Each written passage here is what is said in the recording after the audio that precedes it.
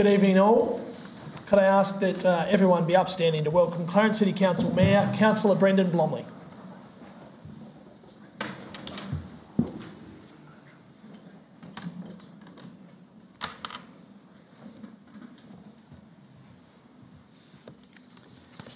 I acknowledge the Tasmanian Aboriginal people as the traditional custodians on the land on which we meet. I pay respect to elders past and present and recognise their continuing spiritual connection to the land. Before we commence with tonight's meeting, please let us all pause for a quiet moment of reflection and respect before we commence with the council meeting.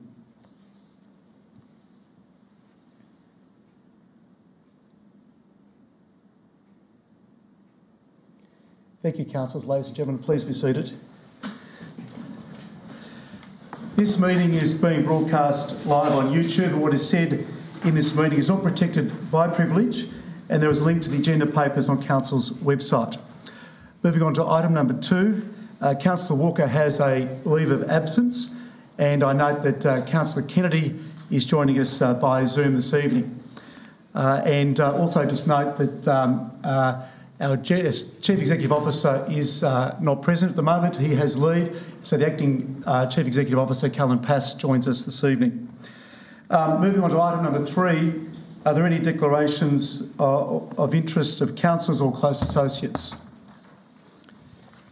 There being none, we now head into our omnibus items.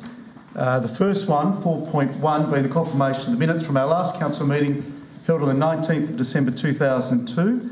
These have been circulated. Are there any issues arising? There being none, we move now on to 4.2, Mayor's Communication. And my diary entries from the 20th of December through to the 23rd of January have been circulated, as well as the Deputy Mayor, Councillor Alison Ritchie, Councillor James Walker and Councillor Richard James, who have attended events on my behalf. Yes. Councillor Mulder. Thank you, Mr Mayor. I refer to your diary entry for the 7th of January 2023 and a meeting with Chair of Stadiums Tasmania. Are you in a position to provide us with any form of an update regarding the question of Bellarine Oval and its future with or outside the concept of Stadiums Tasmania? Thank you for the question, Councillor Mulder. The 17th of January, that meeting took place. The Chief Executive Officer, Mr Ian Nelson, and myself met with Mr Michael Maloof AM and some of his officers. It was a meet and greet. Mr Maloof is, in recognising that Clarence City Council, as owners of Blunston Arena, key stakeholders, very keen to reach out to us. He did make the point that other board members have not yet been appointed. That'll be announced by Cabinet in the very near future. But there will be a number of months before Stadiums Tasmania is up and running fully, so it was just a preliminary meet and greet. Councillor James, did you have a question as well? Yes, along the same lines. Thank you, Mr Mayor. Was there any discussions between the parties regarding the stadium at Macquarie Point as to whether that would actually be the umbrella group of all stadiums in Tasmania should it go ahead? Short answer is no. There was very general discussion about what Stadiums Tasmania the number of stadia it would comprise. As you'd be aware, none of that's yet been locked away. There's well-progressed discussions with UTAS Stadium and Silverdome, and obviously there's the My St Bank Arena as well. But Blunston and there's one on the northwest coast as well. Are behind those other 3 stadiums at the moment. So in short, no, and I'm sorry I can't provide any more detail than that. Councillor Warren. Thank you, Mr Mayor. With regard to your list of engagements, congratulations on a very busy January. And similar to my colleagues, I note a number of these are meet and greet, but also there's a number of ones in here that look as though they could be more strategic. For example, meeting with Minister Street regarding the Clarence Sports Centre and also meeting with the Lord Mayor. So my question is, how do we as a council, and a relatively new council, have input into what you are presenting in those meetings? Because we haven't had a chance to workshop any sort of council position on a number of issues yet. Sure. And how do we find out what, without going through everything here, how do we have the opportunity to be more involved in these strategic meetings? Yeah, those two meetings, thank you for your question, Councillor Warren. It was by the invitation of the Lord Mayor that I met with her, and that was principally talking through how we work as two of the Metro Mayors and some of the issues that are important to us, and ferries was front and centre there. For Lord Mayor, it was obviously Mac Point Stadium as well, and light rail, and this was in context of just beyond the 16th of January issue with the truck accident on the Tasman Bridge. So infrastructure and transportation were definitely front and centre of those discussions. The meeting with Minister Street was again, both Mr Pask and Mr Nelson were present at that one, and I'd be prepared to offer a briefing to colleagues in a workshop setting. It wouldn't be appropriate here in an open forum. And as always, if there's any diary entries that colleagues would like more information about, I'm only about a phone call away. So very, very open and very keen to ensure that you are as well briefed as possible. If I can just Councillor follow on Warren, that. yes. I guess my feeling is that it's more efficient if we find this information as a group rather than one-to-one phone call for 11 councillors. So if there's any way of us being kept up to date, a briefing would be ideal. Sure. So just so I'm clear, your suggestion is that I go through my diary every meet and greet and provide a briefing to colleagues? No, as I said at the beginning, I'm particularly interested in the meetings that might have strategic impact, where you might be required to present a position of council. For example, ferries, sure, I'm sure that everyone here would agree, but there are probably other things that we as a relatively new council would see as priorities that we would like you to be discussing with the Lord Mayor. So it's those sorts of meetings where it would be valuable to take the position of the council rather than just the Mayor. So, Councillor Warren, thank you. I might say that I did not know what the agenda was when the Lord Mayor extended an invitation to me. I've known the Lord Mayor, not as well as some, but for a number of years now. And it's, as you know, I don't unilaterally act as the Mayor. I'm one of 12. But as I say, if there's diary entries here that you think you'd like more information on or are strategically important, by all means, please then pick up the phone and have a chat with me. And I appreciate you've only been given this tonight, and there might be something there too we can look at as well into the future, having this distributed more in a more timely fashion. So thank you. I take your point, and it's a point well made. Any other questions from colleagues on item 4.2? There being none, I move now on to 4.2.1, which is a copy of a letter that I circulated to colleagues early today from the Director of Local Government, Mr Matthew Healy, and I now table that letter.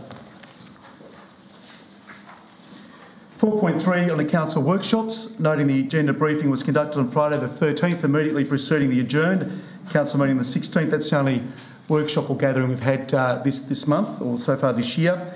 4.4, General Manager, Chief Executive Officer, are there any petitions to table? No petitions. Thank you. 4.5, reports from outside bodies. There's nothing to report from me. Are there any other reports from Council and Special Committee and other representative bodies that colleagues would like to table or talk to?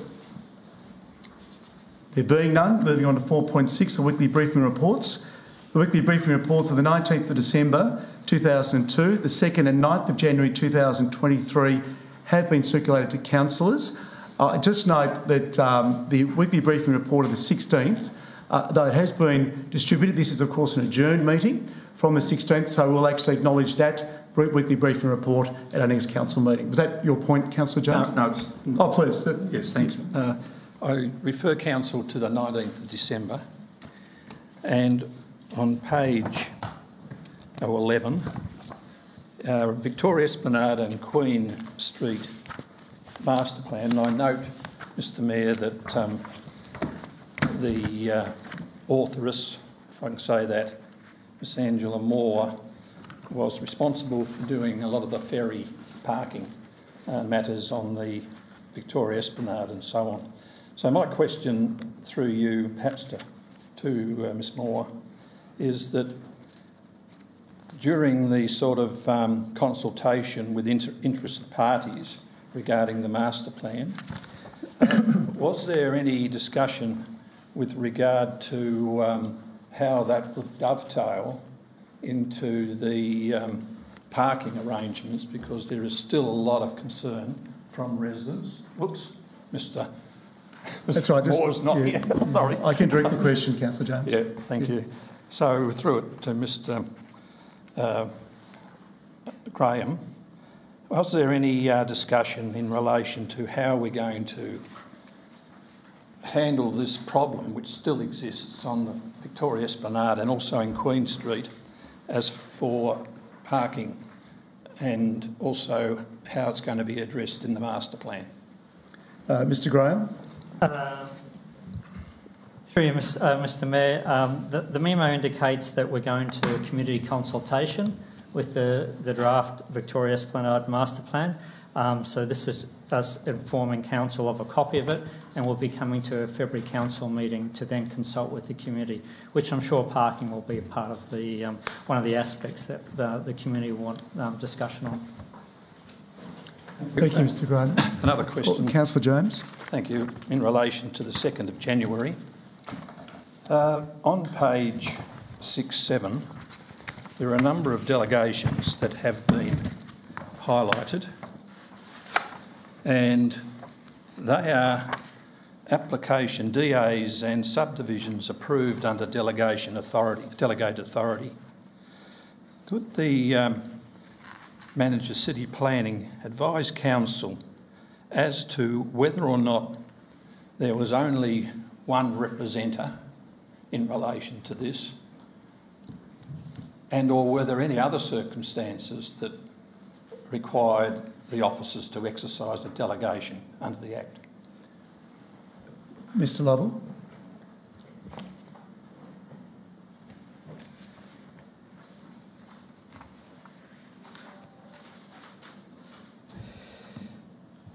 Through Mr. Mayor, of those applications referred to on page 6 and 7, none of those would have involved a representation. Thank you, Mr. Lovell. Councillor James, are there any other questions from colleagues? We're in the weekly briefing reports.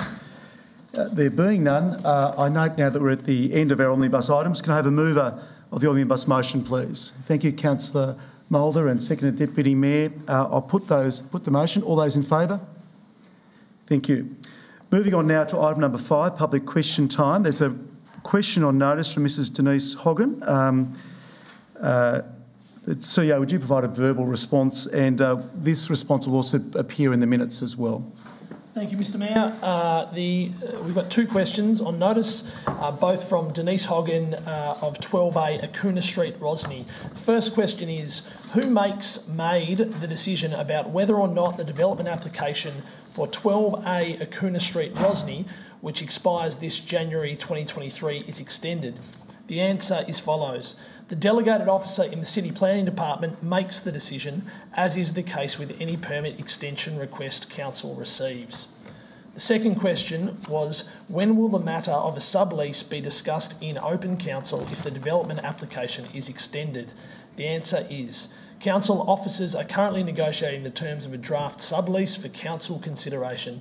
It is not possible to put an exact time frame on these negotiations, but it is hoped Council will have something formal to consider in the first quarter of 2023. Thank you, Mr Pask. There are no answers to previous questions taken on notice. We now move to questions without notice. Are there any questions from the gallery? We'll have Mr Figg first, then you, Mr Marsh. Thank you, Mr Mayor. I'd like to congratulate the Council on the improvements made so far. It's been great to see. Just a couple of things from our point of view, brought up by our Green member there. There's a lot of things that we don't see, like you make an amendment, but we don't see what the amendments are. And you talked about a letter that's in there that we don't see. So just to make things a little bit better for us to understand, if we can either have in the minutes or provided if you've got motion changes in the agenda for us up here would be great, or even on the screen. That would be a great improvement for us and possibly the people watching online, so we can understand things a little bit better. Thank you for that, Mr Mayor. I didn't know two of the aldermen were going to raise Mac Point in the cricket, but I had one question here that concerns me from the point. I'm not a cricket follower, but I like a good six when I see it. Mac Point, as part of their business plan, have stated that 118,000 people are going to be watching the cricket in their venue. I'd like to know how that is going to affect the council and Bellerive, and has it been budgeted for, that loss of games there? And if so, is it in the budget or will it be in the budget, and we'll be informed on how that financial, either positive or negative, will be dealt with? Thank you, Mr Figg. I'll ask the Chief Executive Officer to... Yeah, I might give that one to the Chief Financial Officer if you've got anything to add at this point. Through you, Mr Mayor, nothing's been budgeted as yet. It's still continuing with the buyback of those properties. So, yeah, we don't know as yet, so we haven't built anything into the budget as yet. Thank you, Ms Morrill. And noting too, Mr Figg, it is very early days with regards to major stadiums. The only reason I ask this is we're looking at reports from the other side of the river from 21 and 22, and it concerns us. So I'd like to see something relating to how we feel about it or what the ramifications are if it goes ahead. Thank you. Thank you, Mr Figg. Mr Marsh? I have two questions. The residents of Bellerive have had enough of the false alarm that goes off at Blunston Arena at any old time of day or night for up to half an hour at a time, blaring all over Bellerive, saying, "This is an emergency, evacuate now." Boop, boop, boop. This has been going on for now nearly 10 years. After a recent Big Bash match, the alarm went off, as it does. The fire brigade rocked up, as they do, turned off the alarm, and by the time they got back to the station, the alarm went off again. It's very comforting to know, though, that the alarm doesn't go off during an event. My question, when are the Clarence City Council, as the landlord, going to do something about the noise nuisance? Just can't keep pretending that this is not happening. Chief Executive Officer. Thank you, Mr Mayor. We'll need to take that one on notice. As they say in America, you can't make this up.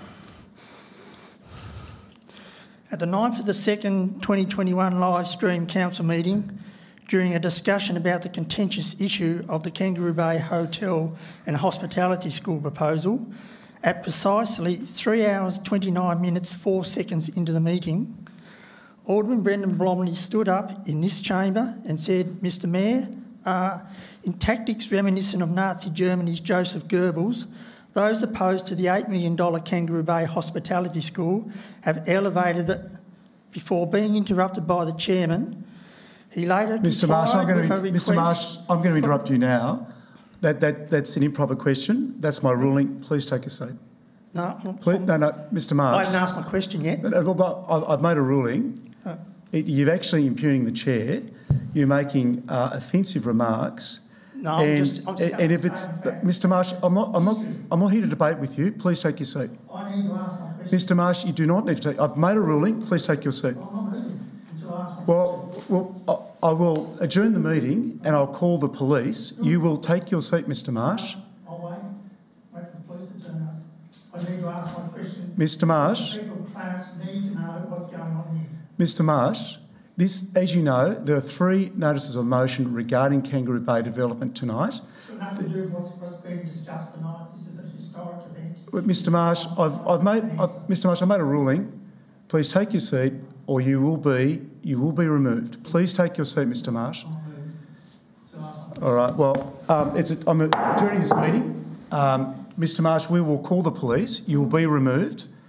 Colleagues, we're taking a 5-minute recess. CEO, please call the police.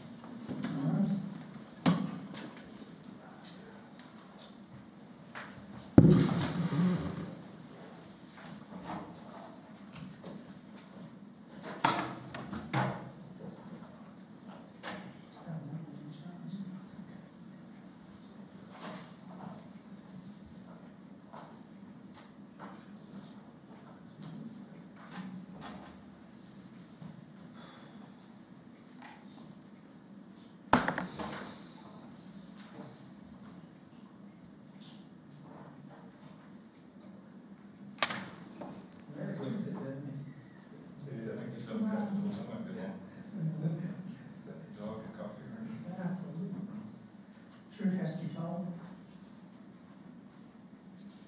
Doesn't have to be heard that.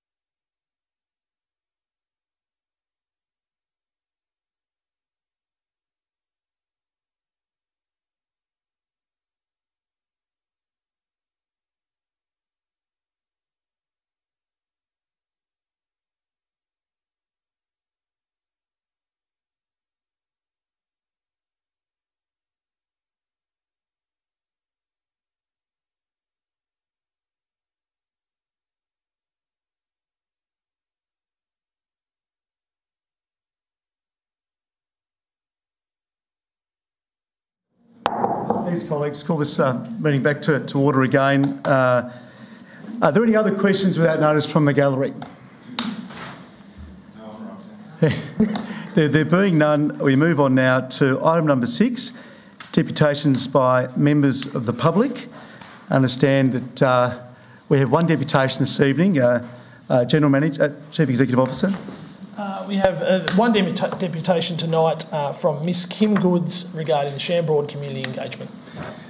Ms Goods, thank you. And just to point out, it's 3 minutes. It's a hard 3 minutes, but I'm sure you'll have no trouble with that time limit. So thank you. The floor is yours. Thanks, Mayor.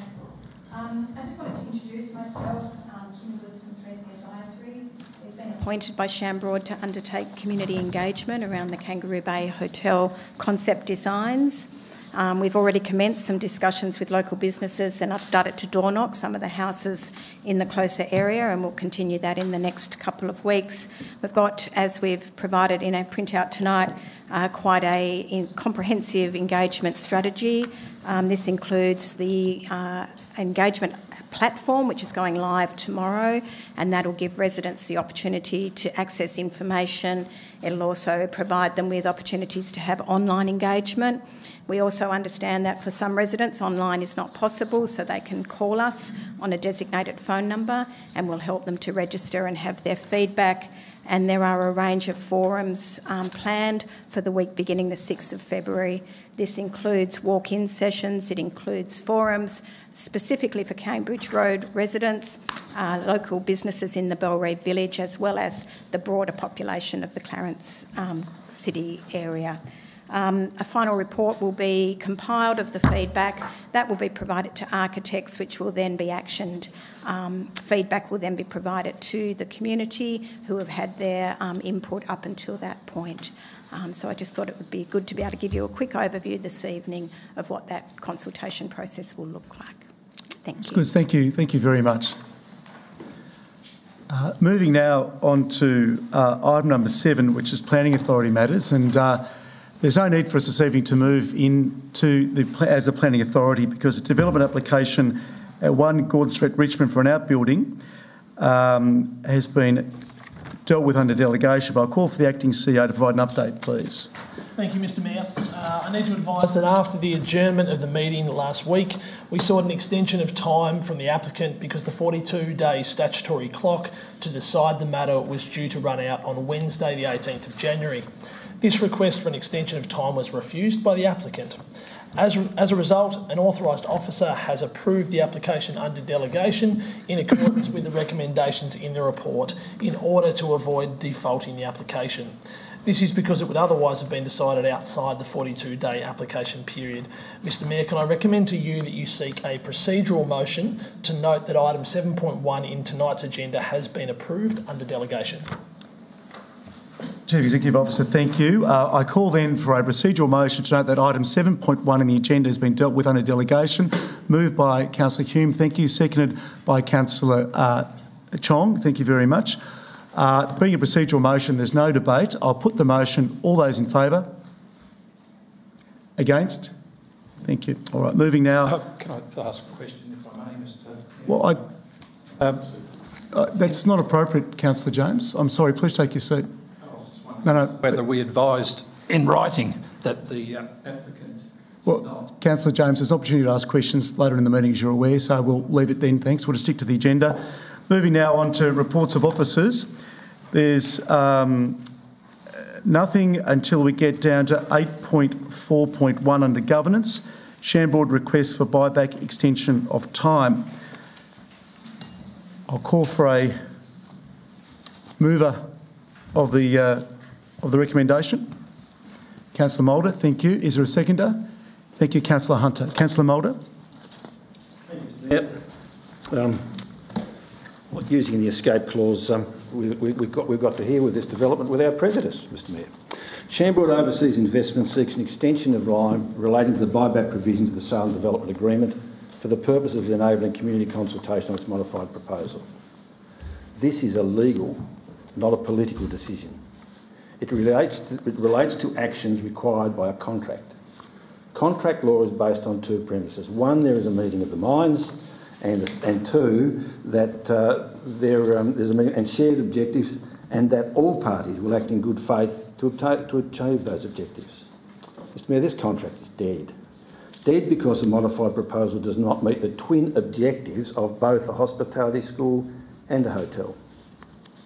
This project hit troubled times before the pandemic, nor do I believe that Shambroad have acted in good faith since the withdrawal of UTAS. In 2019, when UTAS made it clear they would be unable to commit for another 20 years, Shambroad were confident of obtaining another provider, and Council granted the extension on conditions initially agreed by Shambroad. Having in good faith granted that conditional extension, within 2 weeks, under threat of legal action, Council was forced to make the extension unconditional. At that point, the writing was on the wall. There was no hospitality school provider, a nil prospect of one emerging. And that became evident on October the 21st when Shamroad came back to Council with a totally non-compliant proposal. Council's rejection of that proposal was probably the genesis of what we see today. Or maybe it was plan B all along. And what guarantee do we have that the hotel development will not later be converted to luxury apartments, which seem to be the only commercial viable development for the area? Perhaps its future lies in non-commercial use. Shamroad were not acting in good faith when they ambushed Council with this latest proposal on the eve of an election. It is not in good faith to bind Council to consider a non-compliant, modified proposal as a condition of avoiding an ambush. It is not acting in good faith on the eve of the December meeting to ask councillors to consider a vague concept embargoed to the hour of the meeting to avoid councillors consulting with the community we represent. Neither is in good faith, acting in good faith, to want more time to consult on a conceptual project that is little more than a site plan and an artist's drawing. In November, I asked for details as to the heights of buildings and impacts on fuel lines. When I asked this last week, despite 2 months elapsing, still none were available. It is not acting in good faith to be so secretive. Secretive by wanting all considerations made in closed meetings without public scrutiny. Secretive in refusing Council's request to public release the SDA when the main elements of that contract were already in the public domain. Secretive in hiding from Council the true position in regard to the hospitality school and hotel operators. But it is acting in good faith to refuse any more time, any more consultation time for a project, for a proposal that was long in the formulation, light on in detail, kept secret to the 12th hour and does not conform to the sale and development agreement it purports to modify. Thank you, Councillor Mulder. Councillor Hunter. Thank you, Mr Mayor. Being a newly elected member, I came to this process with an open mind with Shamroad. I was open to anything, completely fresh. And that's why we made that decision at the last council meeting, which I was really happy with. So I can't believe that now Shamroad is coming back and asking for a further extension on the consultation plan that they released that evening, when they know fully well the timelines. Now, I'm extremely impressed that you've got Kim Goods on board, and I have a lot of respect for you, Kim.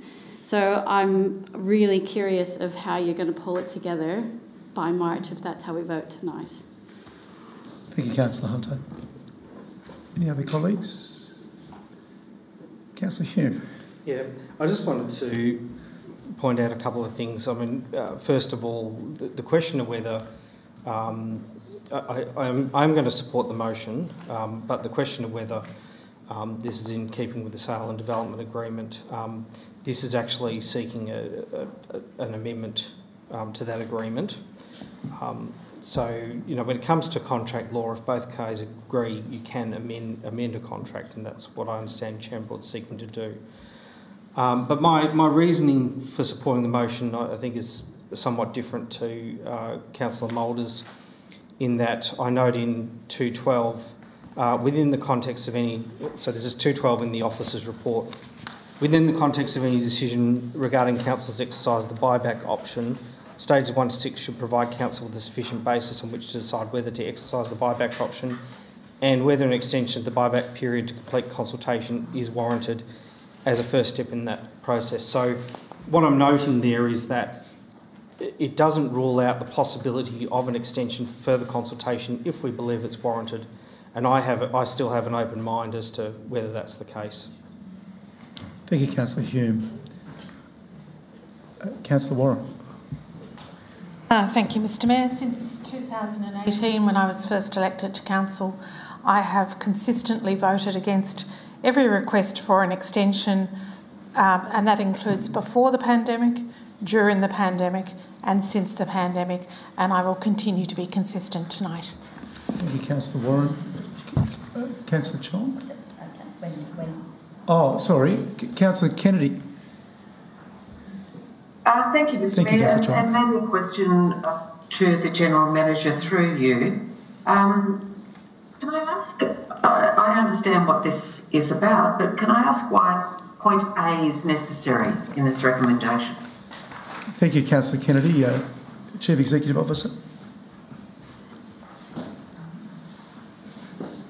Thank you for the question. I think it's important just simply to note what it is that we are receiving in the form of the request. I think we've had previous discussions in chambers that relate to certainly community members being able to access and understand the decisions that are made in the chamber. So I think point A is to succinctly summarise the decision that council, or the information that was received from council on which it made its decision. Thank you, Chief Executive Officer. Councillor Kennedy? Thank you for that. Yeah, thank you. Councillor James? Thank you, Mr Mayor. I just want to demonstrate what the concept plan is in relation to what Shambroad are proposing as part of their Bay Developer Springs change. And that is that is the concept plan that is being proposed as part of the modified agreement. Since 2016, when I was in formal discussions, I have advocated that the proposal that had been considered under the Sale and Development Agreement was too big. It was out of kilter with the amenity of the area, and I have been consistent.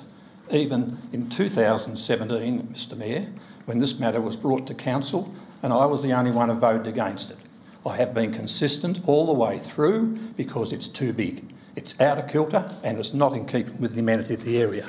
This concept plan, although we haven't got details of it yet, is out of kilter. It's just too big and it just detracts from the whole of the area, and that is what is really all part and parcel. In the officer's report on the 19th of December, Council amended the planning scheme, I quote, to reflect the direction of the site to facilitate activities such as tourism, civic and marine developments, including visitor accommodation, food services, shops, but limited to tourism and marine related, and Marina Civic Centre and Function Centre. So there is an opportunity for us to buy this back, and then we can open up to the public. And already in the election campaign, we had two candidates who came out publicly and said it's got to be back in the public ownership. And that was on the election campaign of two of those persons who have been successfully elected to this chamber. This particular motion that's before the chair does nothing other than to give them another extension of time if they believe that the consultation process hasn't delivered on what they believe should be delivered. So part A, I note, and remember, when we have used the word notes, it has basically locked us into some sort of deliberation on some interim concept plan, and that has basically been locked in, as some would say, by the very nature of used word notes. So I will not support Part A because it again has that connotation of saying that we have actually listened and are looking at an extension of time for the Sale and Development Agreement buyback. The other point about Part B is in fact that refuses the request for an extension of time dated the 5th of January 2023. Full stop. If that had been there, I would have supported it all the way. But it goes on and throws a lifeline to Shambroad and says, and requests that Shambroad present its initial consultation findings and refinements to its concept design. That's the concept design. That's what they're going to promote in the community. And we, at the time, believe it's inappropriate because they didn't make substantial commencement in the original Sale and Development Agreement. And furthermore, after which time, Council may consider whether an extension of time or further consultation has merit. It's giving them another opportunity. How many times do we have to bring this up? People have had enough. Enough is enough. Let's say no, let's scrap this motion, and we don't have to do anything about it. We don't have to note it. We don't have to put a rider in there to give them a leg up in relation to consultation. And also, if we're going to include C, well, that can be said. If Alderman Cretion, Councillor Ritchie's motion gets up, she quite rightfully put the word land in there. All of a sudden under C, we've got hotel in there. So really, the consultation under Part C is to do with a hotel development on the site. Now, do we want a hotel? According to a number of people around this chamber, we want to buy it back. We want to pay the 2.44 million plus GST plus and such, and then get it into partnership, into public ownership hands. Part C doesn't do that. It basically locks in place a Kangaroo Bay hotel as part of the consultation process. I will be voting against A, B and C. Thank you, Councillor James. And there's a lot of latitude given to you then by the Chair, use of props, etc., but also seeking to represent the views of colleagues. Colleagues are quite capable of representing their own views in this place. No names, no... I just ask you, please, to keep in mind Mr Healy's letter circulated today. Absolutely, I was very conscious of that, and thank you very much for sending us a copy. Way, Councillor James, of dealing with colleagues and all members of our community. Thank you. Are there any other members, colleagues wishing to speak on this item? There being none, Councillor Moulder, your right of reply, please. Thank you, Mr. Mayor. Just a couple of things. Councillor Hume is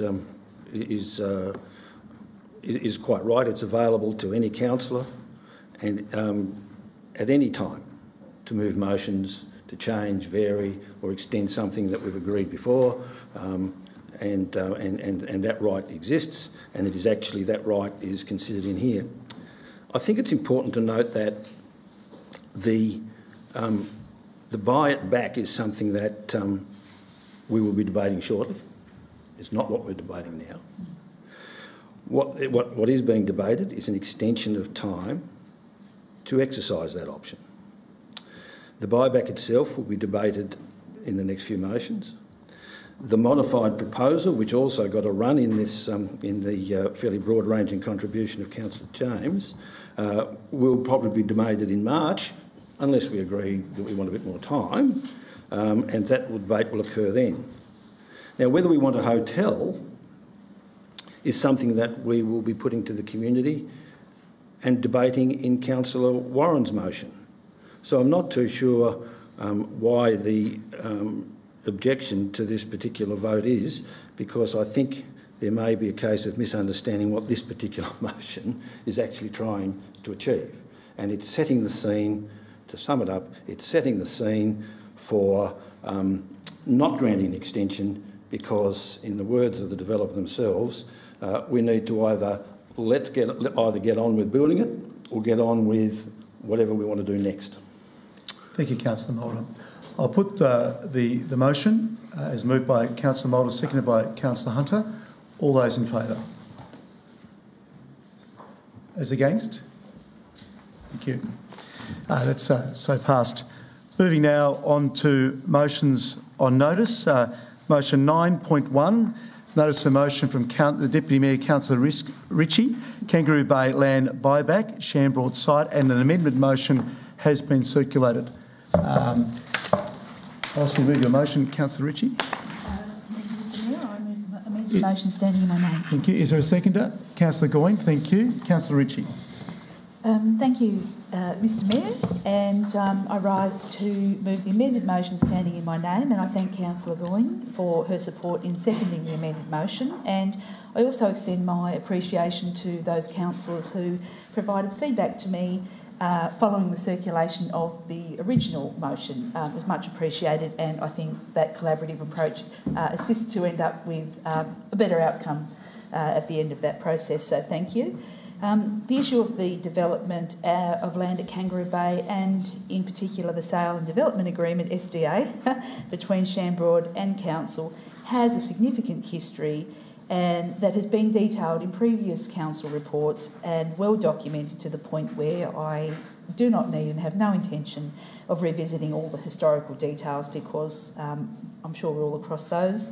In terms of the current situation, the amended motion before Council is consistent with and a natural progression from the motion passed by Council on 19th of December 2022, which, as we all know, rejected the modified development proposal and request for a further time extension put forward by Shambroad at that time. The amended motion is also consistent with the decision that Council has just made this evening not to grant a request from Shambroad, dated 5th of January this year, seeking an extension to the SDA buyback option timeframe to allow further time for community consultation following the aforementioned refusals passed by Council on the 19th of December. The refusal decisions I have just mentioned were based on having full regard to the evidence, legal advice and submissions placed before Council, including the opportunity for Shambroad to put forward its case in respect to those matters, and the same can be said in relation to the motion before you now. Support for this motion enlivens the buyback process in a fair and equitable manner and ensures that Council staff are appropriately empowered and directed to act in respect to the terms of the SDA, and pre-authorising the CEO provides greater certainty of Council's position and presents everyone with the best opportunity in working up to the buyback date of 12th of April 2023.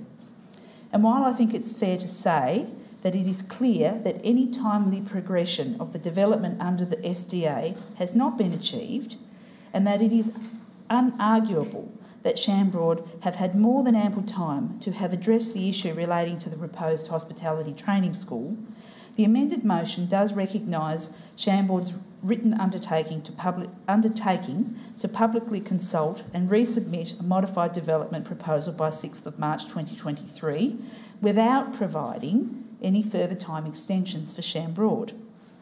Should the buyback take place in accordance with this amended motion, it recognises the expectation for Council to reconsult with the local community in relation to the Kangaroo Bay Urban Design Strategy and Concept Plan. And I want to be clear that I feel it's very much in the public interest and in keeping with community expectation that any future consultation be unconstrained and should be as fulsome as required in order to enable Council to make the best decision in the future for the use of this very special place in our city. It deserves nothing less for an area that has been quite rightly described as the jewel in the crown of Clarence by our own Mayor. And I want to place on record my understanding and sensitivity to just how difficult and stressful this entire saga has been for many people in our community, people who care deeply about where they live and people who care about Kangaroo Bay more broadly, regardless of whether they live in that area or not. Please be assured that you've been heard, and I understand that so many people are keen to see a conclusion to this matter. This motion starts the stopwatch running on achieving an outcome, and it does so in a way that respects the parameters of our legal and contractual obligations. In closing, I want to be very clear that what we are dealing with primarily here tonight relates to contract law, and Council has rightly directed its regard only to those matters directly germane to the subject matter of the contract. We have been careful to demonstrate substantial cause, supported by identifiable and objective reasoning, in order to ensure Council is well placed not only to exercise options but to defend those decisions it makes here tonight and into the future. So it's on that basis that I seek the support of my fellow councillors for the amended motion. Thank you very much. Thank you, Deputy Mayor. Councillor Goyne. Firstly, I wanted to thank the Deputy Mayor for bringing forth this notice of motion this evening, and also the CEO, the acting CEO and his team for all their careful consideration, as always. But mostly I wanted to thank the community and for each and every one of you that has reached out to share your concerns. I just wanted to assure you that we are listening, and that whilst this has been a very long and drawn out matter, we are a newly formed council, and I beg of you to extend the patience for just a little while longer, as the Deputy Mayor mentioned, while we meet our contractual obligations, so that we can navigate this very important issue for our community. One thing I beg is that you all continue to speak and ensure that your voices are heard throughout the consultation processes, because we are listening and we are here to serve you. Thank you. Thank you, Councillor Goodwin. If I could just remind colleagues to direct comments through the chair as well. So thank you very much. Anyone else like to make a contribution to this? Councillor Jones. Thank you, Mr Mayor. I just refer Council to the officer's report on the 19th of December 2022, in which it states that while, Council amended its planning scheme to reflect the direction for the site to facilitate activities as tourism, civic and marine developments, as well as visitor accommodation and food services. Also, the council officers referred to the fact on page 67, the revised design, which requires consultation and refinement as part of the pre-development application process, is considered more integrated from the community perspective than the previous proposal. Also in their report, they say, while hotels are being built in the Hobart CBD to add to existing hotel accommodation stock, in Clarence there are none. And on page 68, they go through putting up a case as to why we need to have a hotel on that site at Kangaroo Bay. This particular proposal has been obviously raised on a number of occasions.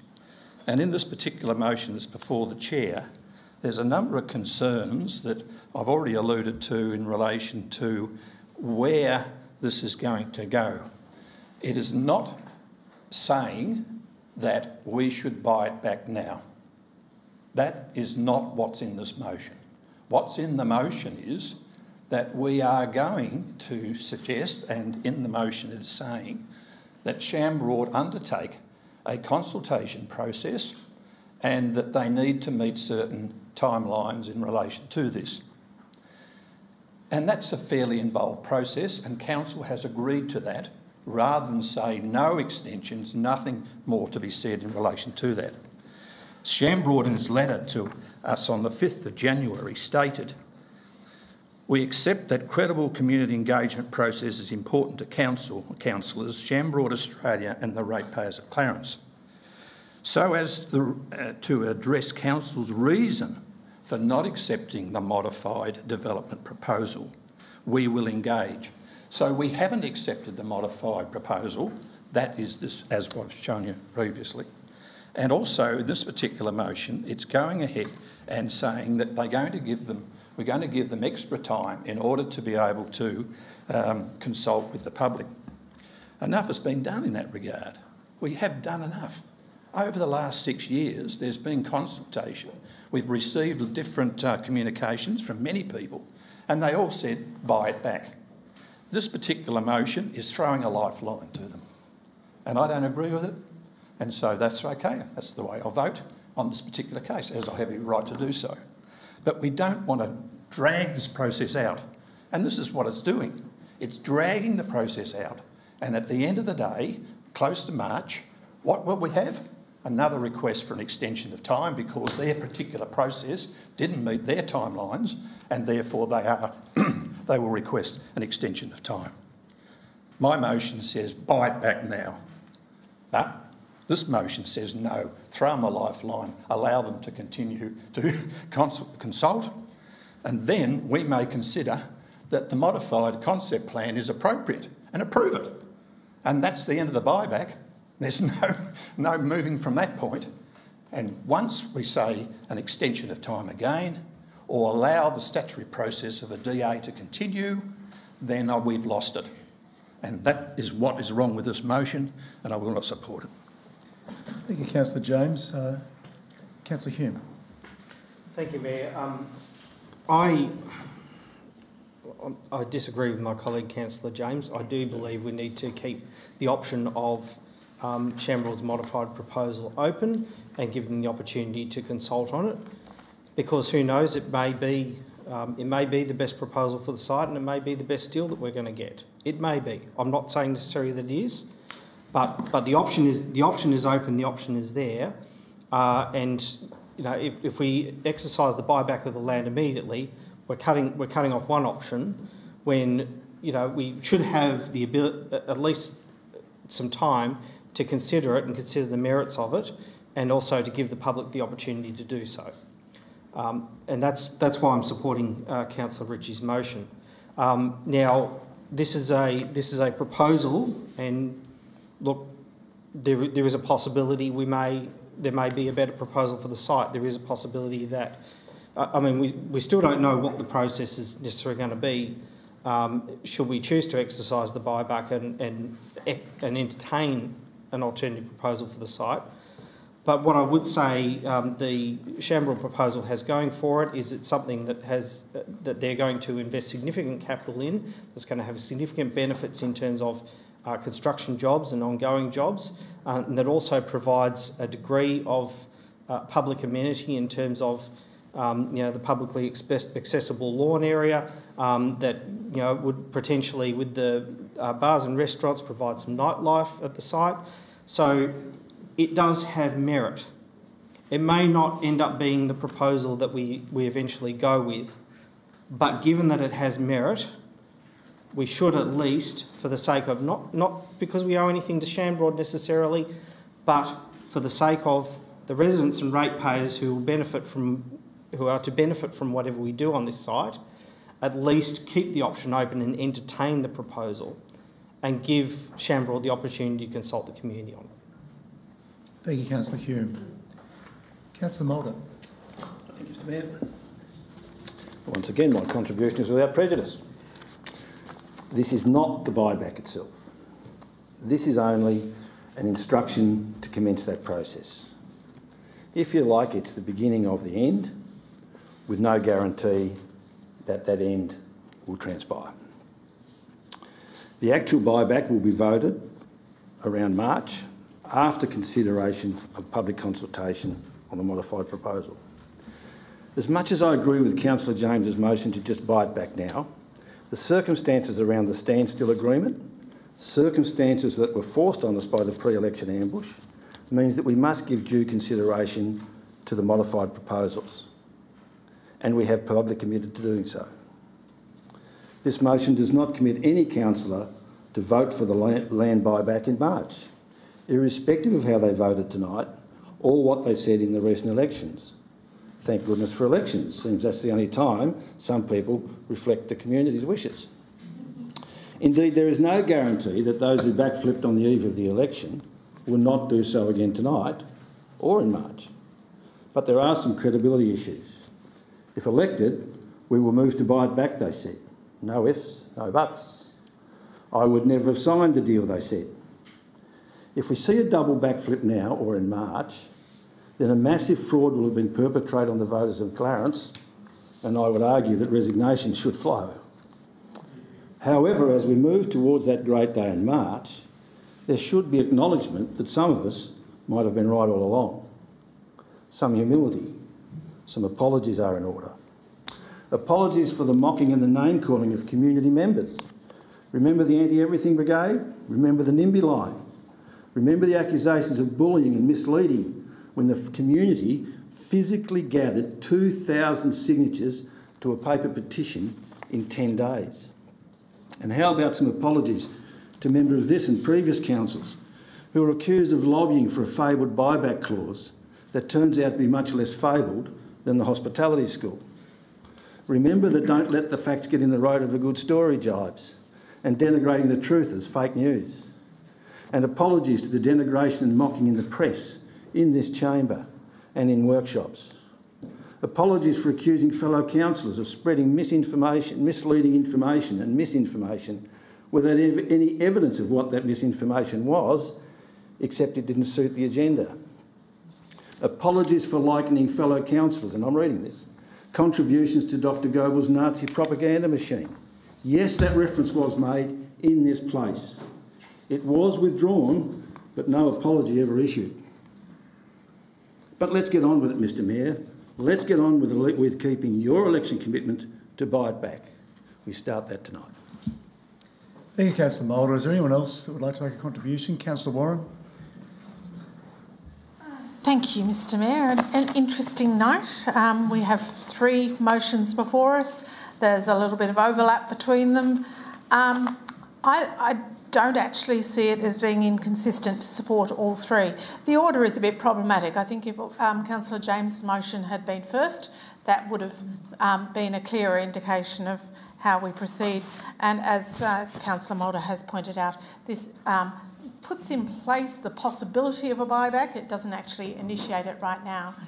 I too am uncomfortable with anything that could be taken as support for Shamroad pursuing an alternative proposal, because I think we do need to clarify first and foremost what we want to do with the current contract, which has run its course and needs to be terminated, before we decide whether we want a different proposal, whether we want a different form of ownership.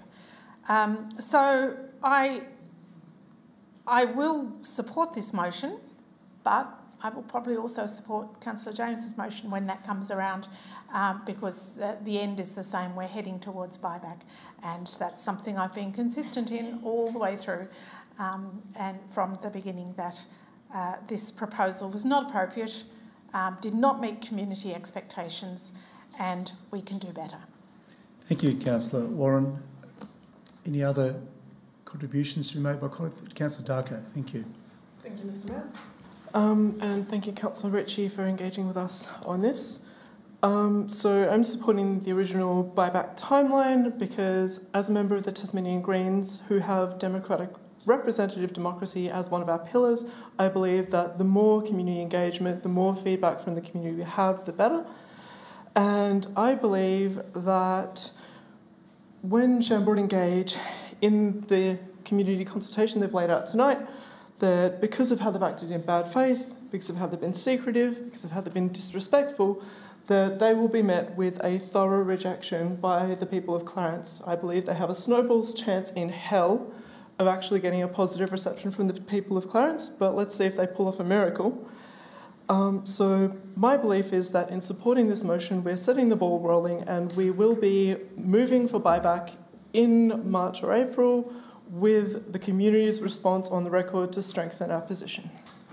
Thanks, Councillor Darko. I'll just mention again too, please, and it is difficult, I know, to not want to turn around and address the gallery, but please, all comments via the chair and looking this way, please. But thank you for your contribution. Are there any other contributions from colleagues wish to be made? Councillor Kennedy?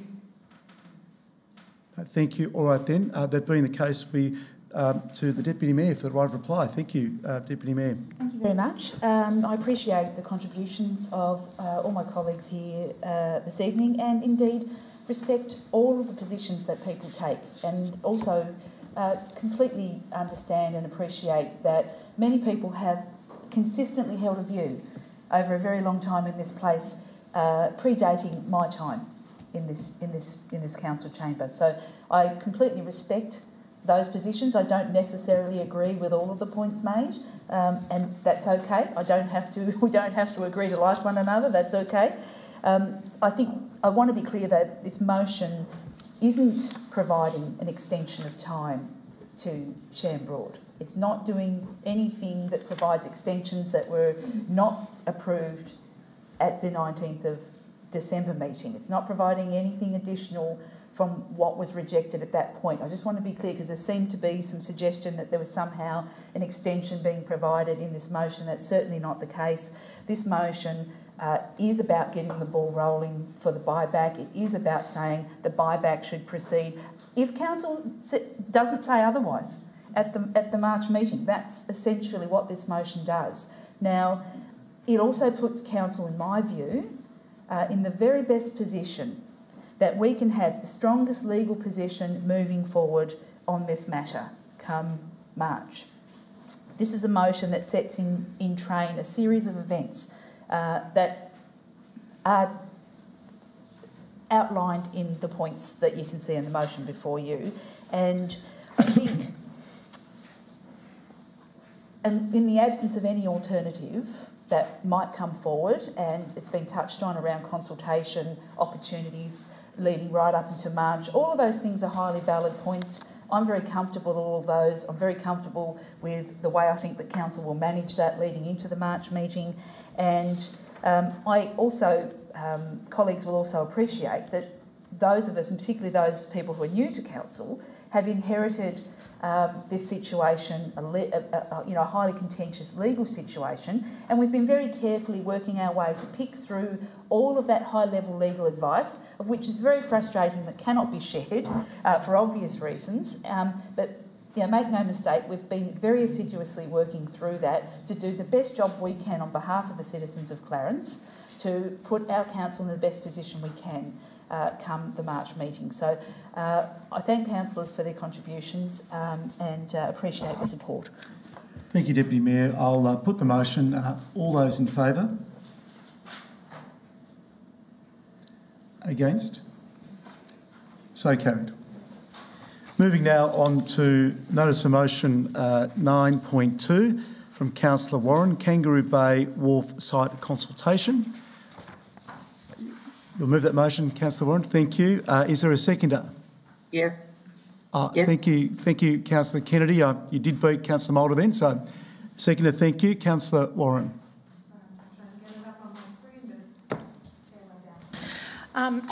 Thank you, Councillor Chong. Look, I was elected in 2018 and again in 2022 on a platform of listening to the people and consulting with people. So it was quite disappointing in a workshop recently, or a briefing, I can't remember which, where I said, why don't we just ask the people what they want to do? And there was some general derision around the table when people were saying that's a stupid idea, which always gets my back up. So here we are, doing it regardless of what those people thought and suggested. There was a bit of, we're elected to make the decisions, we don't have to ask the people what they think.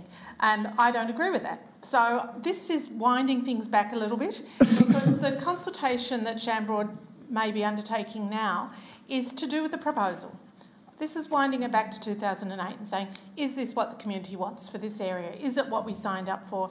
Because ever since I've been involved in campaigning for Clarence, people have been telling me that what they envisaged for this area is nothing like what was turned up in the first and second and the third proposal. So it was a much lower scale, more community space, and people were really happy with that. And then what they got did not reflect what they believed that they had agreed to, hence some of the problems. So this motion says, let's just give people the chance to give us some really basic feedback. And this also came from people saying they're supposed to be consulting, no one's consulted with me, I haven't heard anything, and giving people a chance to feel heard. So the first part is, do you actually support a boutique hotel development in Kangaroo Bay, yes or no?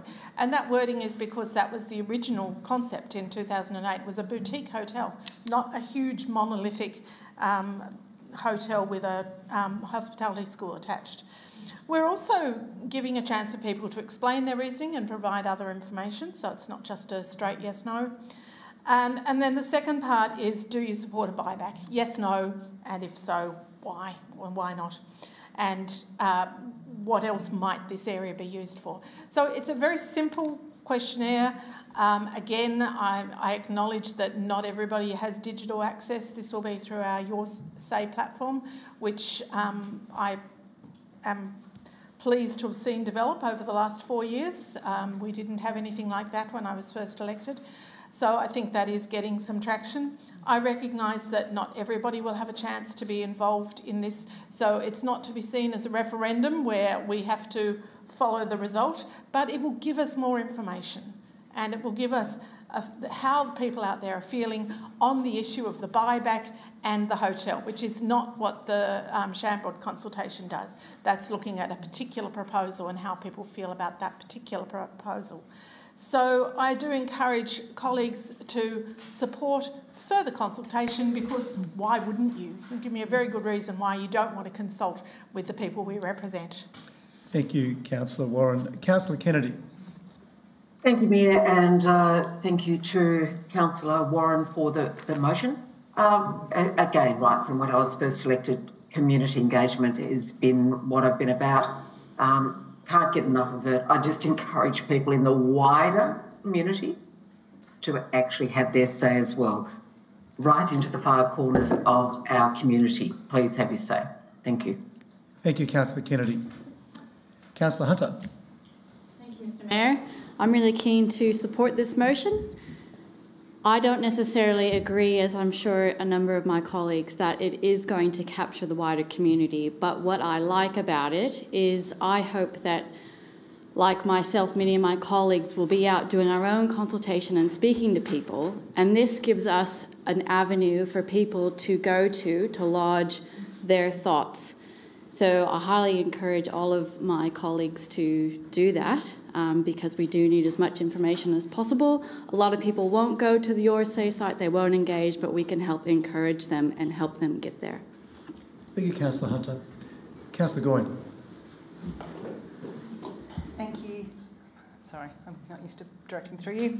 Thank you, Councillor Warren. I just wanted to say that I agree with Councillor Hunter, and just to make sure that the community is aware that when approaching us, we can help them through the Your Say process if they can't navigate computers. I just wanted to point out that I'm not sure if I just wasn't privy with the conversations at workshops, but I have not heard anyone mention that they didn't think community consultation was a good idea, and I think the more feedback we can get, the better. And I think, without speaking for everyone, we would all agree with that. So, thank you. Thank you, Councillor Goyne. Councillor Hume. Thank you, Mayor. Look, after much consideration, I will be supporting Councillor Warren's motion, but I do so with I suppose a caution and a caveat that we need to understand not just ask the community what their view is, but we need to understand in interpreting the results that, as Councillor Warren herself said, this is not a referendum. That if the results come out, the quantitative results come out with a certain result, one way or another, on either or both questions, that it's not necessarily a representative sample. I agree with the consultation because we need a process for asking the community what they think more generally about the site, rather than just on Shambroad's motion, because on Shambroad's proposal. Because at some point, if we do decide to eventually exercise the buyback, if we don't go with that proposal, then at the moment we don't really have a process for how we're going to consider what happens with that site. So that will help to inform that process should that process eventually take place. But we need to understand that the responses that come back will only be representative of the people who choose to participate in that. And I'm hoping that as many people as possible, regardless of their views, choose to participate in this, given the significance of this site for the whole city of Clarence. Not just those who might have a particular view. But I think we need to understand that the results are not necessarily representative of the entire community, and also to the degree that there are a number of other considerations that will go into the decisions that we have to make in the future, in terms of, for example, where people give their views on what else they should be considered for that site. That doesn't necessarily mean that what they put forward will be practical or feasible, or that anyone will be able to necessarily deliver on it. So, we need to take into consideration that this is just one part, one aspect of the data, the inputs, the information that will go into our decision making about this site. Thank you, Councillor Hume. Deputy Mayor. Thank you. I rise to support the motion. I think you can see from the comments that have been made and the Chief Executive Officer's comments, and indeed Councillor Warren's own comments, that the expectation hasn't been that this is going to be a be-all and end-all. It fully appreciate that it's not a completely representative sample. I don't think that Councillor Warren has in any way tried to sell it as such. She's been quite clear about what the expectation is around what will hopefully fall out of this process. I actually think that as we lead into the March meeting, this will be a very useful tool. It will also feed in directly should the buyback proceed. The Part D of my motion spoke about going out to reconsult with the community. It will also feed into that, whatever falls out of this particular process. So I think there is nothing to be lost and everything to be gained in garnering this information and Councillor Hume was talking about how it can be used further down the track. Absolutely agree with that. So I'm happy to support the motion. Thank you, Deputy Mayor. Councillor Chong and Councillor Mulder, you'll be after Councillor Chong. Thank you, Mr. Mayor, and I will be supporting this motion. And I'm particularly interested, as several people have alluded to, in looking at the qualitative information that comes back, because I think that could be very useful in our March deliberations and potentially thereafter. Thank you, Councillor Chong. Councillor Mulder. Thank you, Mr. Mayor. No, without prejudice this time. After 6 years of torturous argy-bargy, we finally come to asking the people what they want with this important piece of valuable land. The results of this consultation are no more credible or binding than the results of the self-consultation being proposed by Shamrock. No, it's not a referendum. It's not even an electors' poll.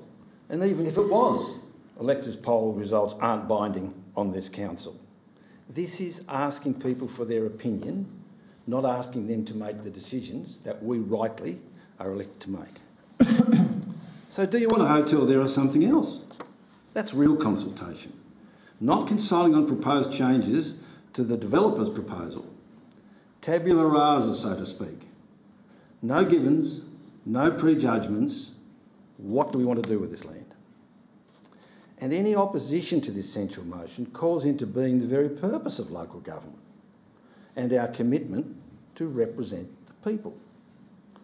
Asking the people whether we should buy back the land is, if the last 4 years of feedback is any occasion, a lay-down misere.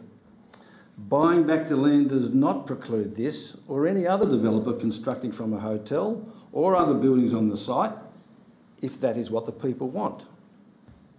If the people want to buy back the land and they want some construction on there, then the land should be leased, as is proposed for Rosny Hill. It's not unusual. That lease should only extend to the site of any private development and not to the surrounding areas and the public access. With sale goes control, and this land is too important for the people to lose control. Public land for public purposes, it is time to ask the people. Thank you, Councillor Mulder. Councillor Darko. Thank you, Mr. Mayor, and thank you, Councillor Warren, for putting this forward. And I thank Councillor Hunter for encouraging us to engage in community consultation of our own with this as a springboard.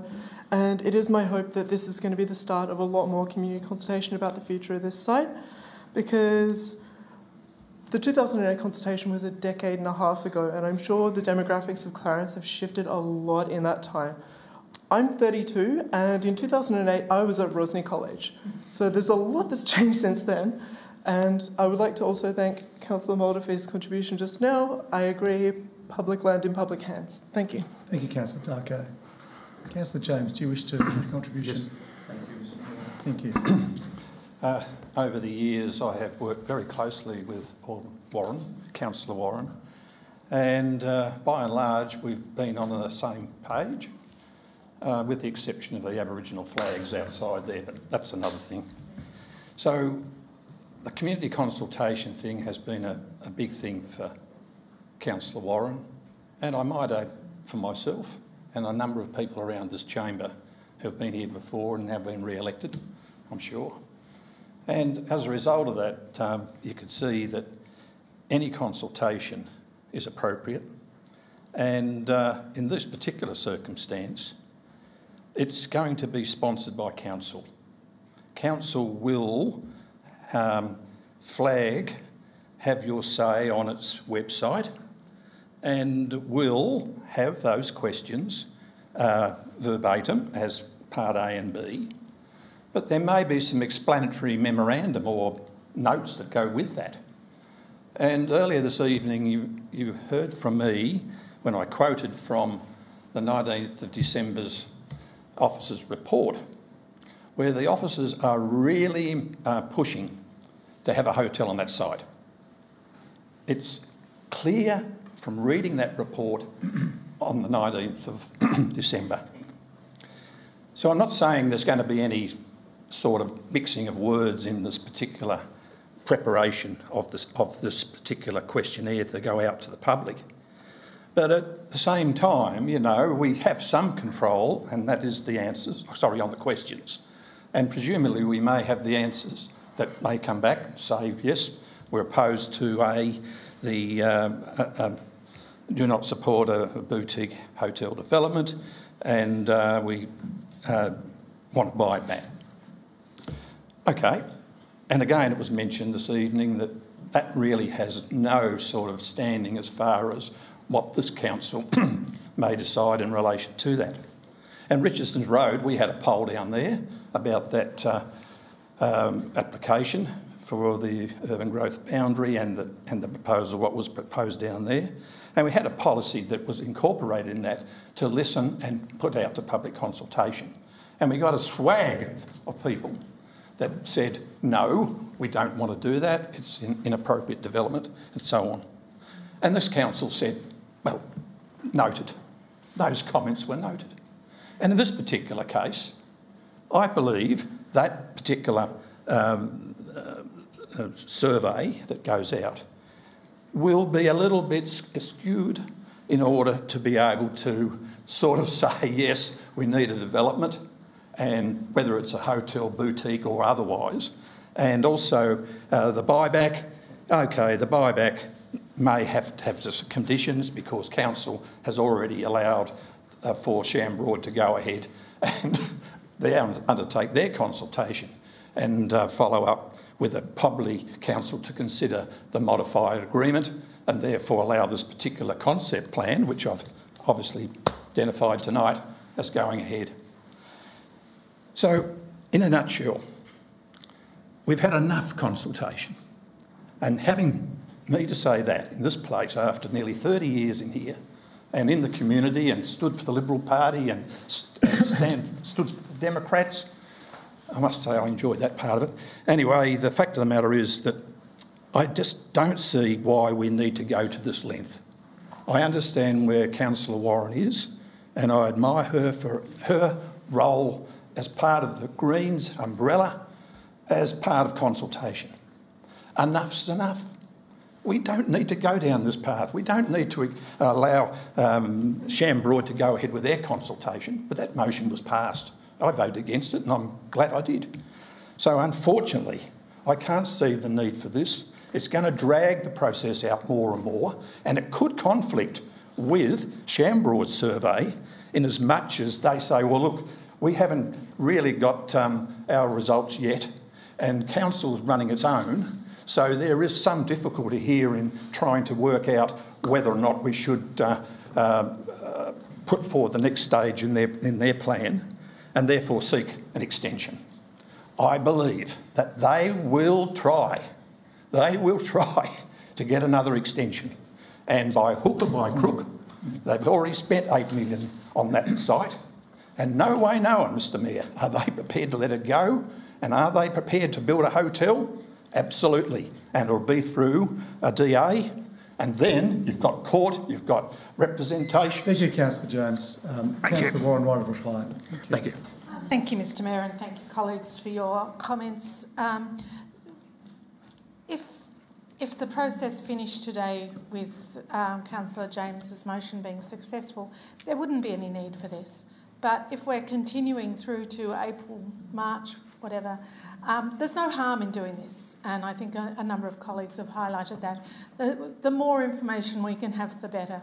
And I do thank Councillor Hume for identifying the limitations of a survey like this, and Councillor Mulder for highlighting, as I intended to, that those are exactly the same limitations that apply to the Shambroad consultation. You will get a lot of people choosing one way or the other. You won't necessarily get a representative sample. It can in no way be taken as a referendum. It just informs us and gives us more information. And as I said at the beginning, it gives people a voice. It gives people a chance to be heard. And that's what I've been hearing, is that people want the opportunity to express their opinion. and not just on the proposal, but on the wider what we do with that parcel of land. So I do urge colleagues to support this motion and to continue to consult and get as much information as we can before we make a decision in March or April. Thank you, Councillor Warren. Colleagues, I'll put the motion. Moved by Councillor Warren, seconded by Councillor Kennedy. All those in favour? Against? So carried. Thank you. We now move to item 9.3, notice of motion setting in the name of Councillor James, buyback Kangaroo Bay Wharf site land. Councillor James, you moving that motion? I am, thanks. Thank you. Is there a seconder? Yes, Councillor Chong. And I'm puzzled. But my understanding was we've effectively, in the motion that we agreed earlier, authorised the CEO to initiate the buyback process and a whole lot of other things that went with that. If we then discuss this and do this, does that not conflict with the previous motion that we've already agreed to? Councillor Chong, thank you. That's a point very well made. In fact, I was waiting to see whether Councillor James actually had a seconder, bearing that in mind, for his motion. But what I will at this stage, and thank you for raising it here, is bring to the attention of colleagues our consolidated meeting procedures, our meeting regs, discussion of resolved matter, Regulation 19, Part 2, Division 2, that I understand the Chief Executive Officer walked through with Councillor James before our adjourned meeting on the 16th. That reads, in part, at 1, the chairperson of a meeting may only allow a matter in respect of which a decision was made earlier in the meeting to be discussed again at that meeting if, A, in the opinion of the chairperson, the vote may not have accurately reflected the opinion held by the meeting due to misunderstanding of the motion or for some other reason. Or B, new information comes to hand. Or C, in the opinion of the chairperson, some vital information has been overlooked.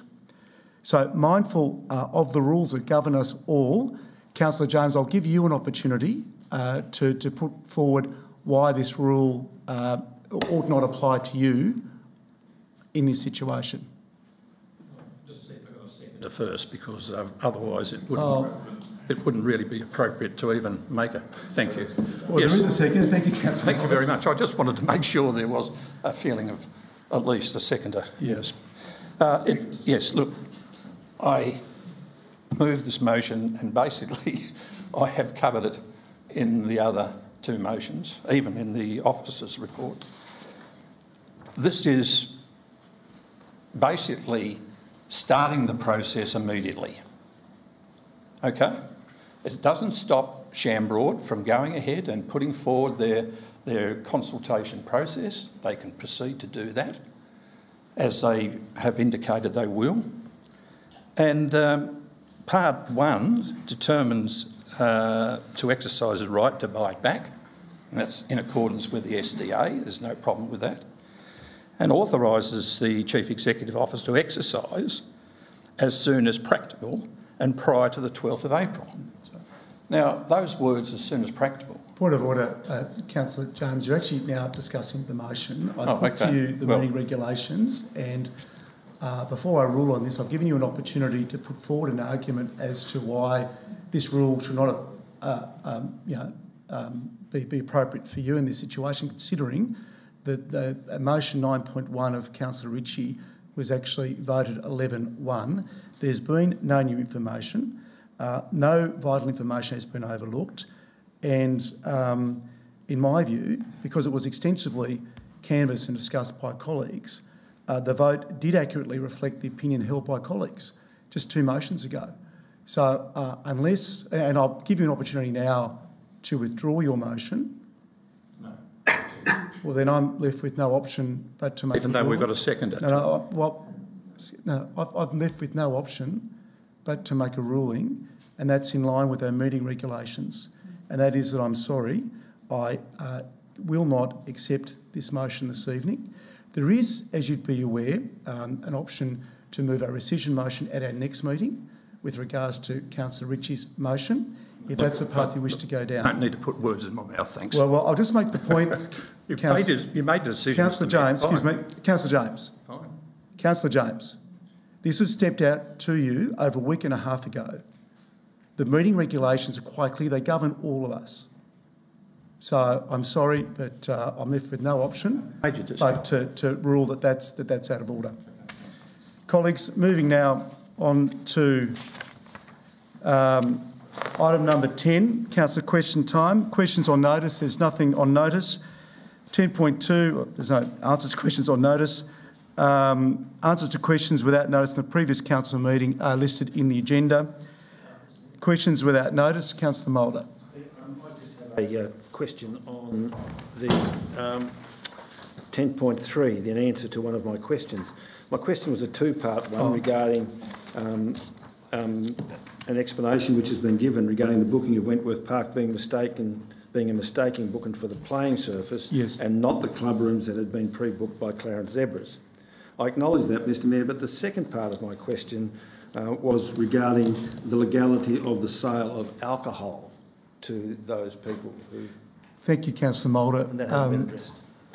We take this one on notice. Yeah. Can we take that on notice, Councillor Moulder, and apologise for the oversight? It'll be in the agenda of our next meeting. But thank you for highlighting that. Are there any other answers to questions without notice from the previous council meeting? There being none, we'll move now on to questions without notice, and I will start with Councillor Kennedy. Nothing from me, thank you, Mayor. Thank you, Councillor Kennedy. Councillor Chong? Councillor Warren? Thank you, Mr Mayor. I have two questions.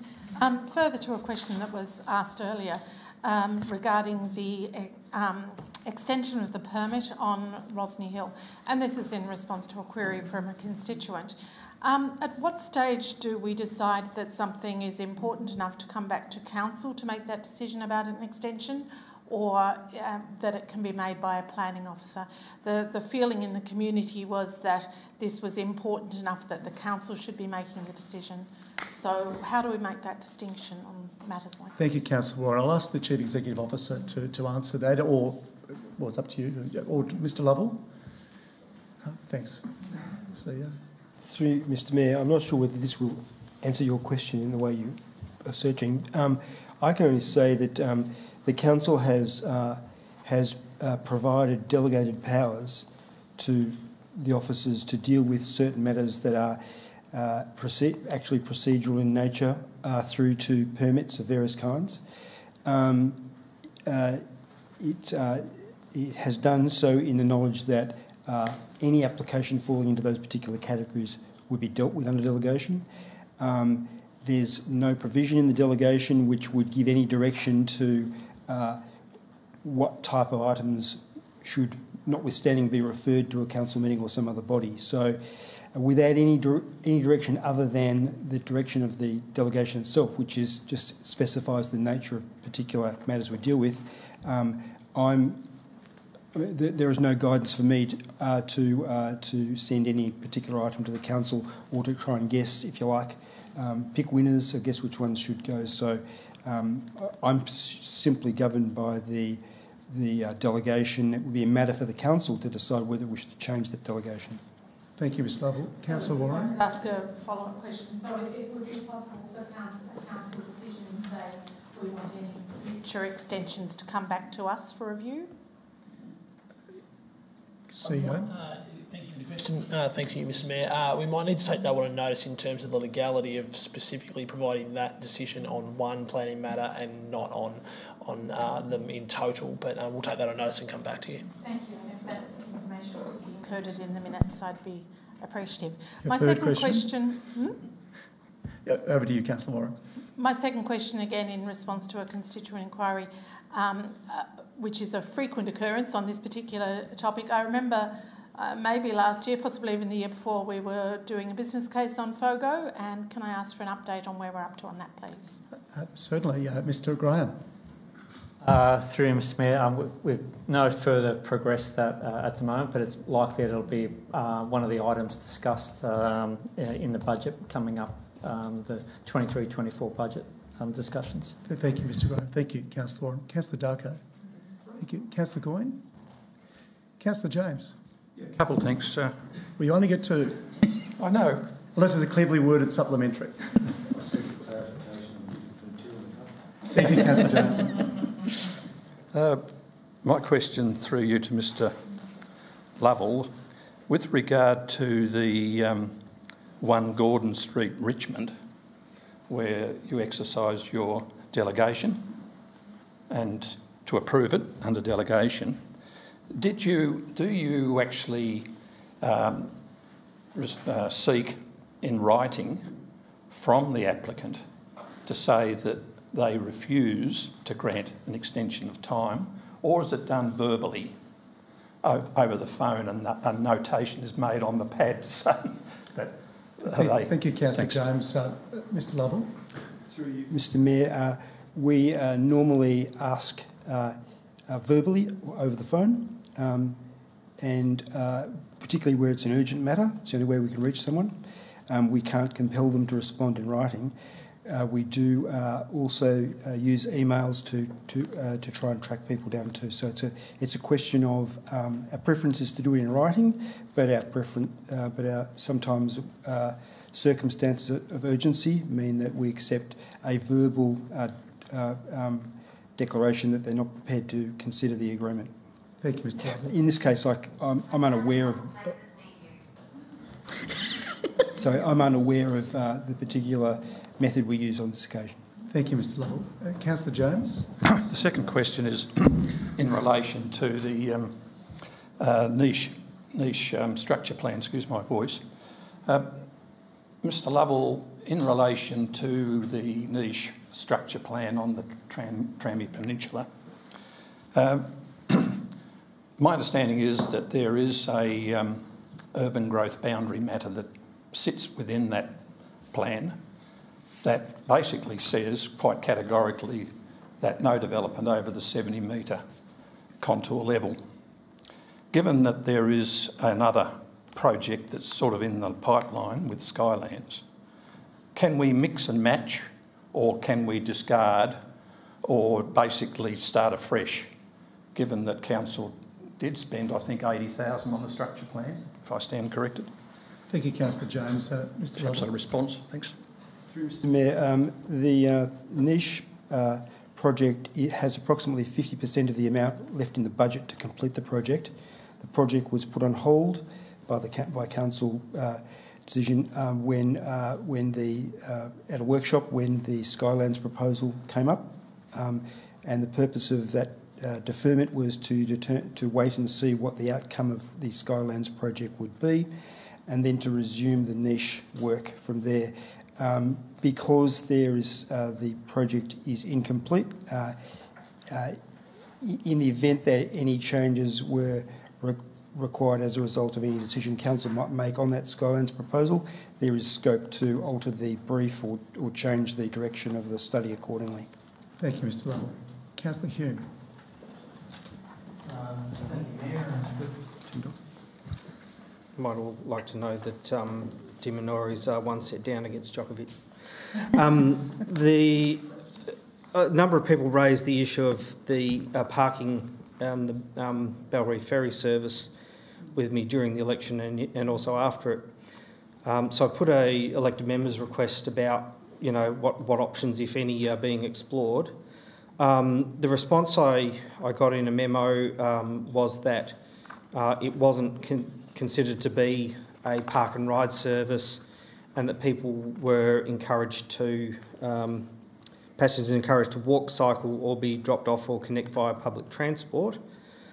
I'm just interested to know, that's obviously the intention with the service, but I'm interested to know how well that matches the practicality and the reality of what's happened.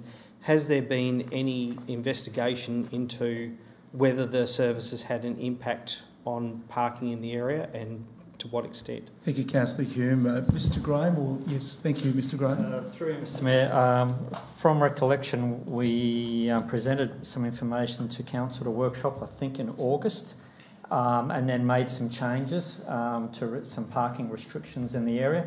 So because our principal engineer had been undertaking survey of parking for an entire year and so had good relevant data, I can reproduce that information to council. And circulate that in a weekly briefing, that'd be great. Thank you. Councillor Hume, a second question. Thank you. Councillor Hunter? Councillor Mulder? Yep. My first question relates to the ongoing drainage issues at Wellington Road, Richmond, much of which results from the large vegetable farm and its heavy water usage, and accelerated by the approved subdivision, the Richmond Green subdivision. My question is, will this overflow and inadequate stormwater drainage be addressed when the Richmond Green subdivision is completed, and how? Thank you, Councillor Mulder. Mr Graham? Through Mr Mayor, I'll have to take that one on notice and I'll provide information to council. Thank you. Again, may be circulated in a weekly briefing report too. Councillor Mulder, a second question. My second question is, Mr Mayor, at the last meeting the CEO advised that commitments made at elections are not prejudgments and therefore do not raise conflict of interest issues.